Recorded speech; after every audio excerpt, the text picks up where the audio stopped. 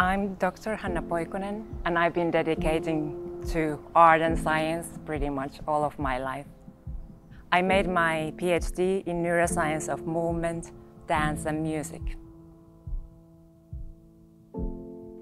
Now, in this project, we will investigate the brain in movement and in creativity. We conduct the study here at the Live Lab in McMaster University in Canada. And this place is very unique because it's the only brain research laboratory in the world which is a theater at the same time. So when you're performing here on the stage, we will measure the brain waves, the heartbeat, the respiration of the audience to understand better what happens in the brain and in the body during a holistic art experience. In the audience, we will have professional dancers, professional musicians, and ordinary people without any specific background in music nor dance.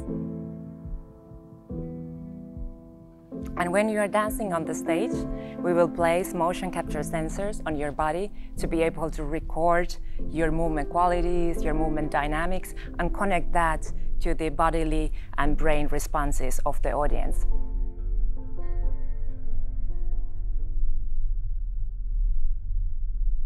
I wanted to invite you, Iron Skulls, and your piece, Un Último Recuerdo, to be part of this project, because by this piece you create an extraordinary atmosphere and you take the mind and the imagination into another world.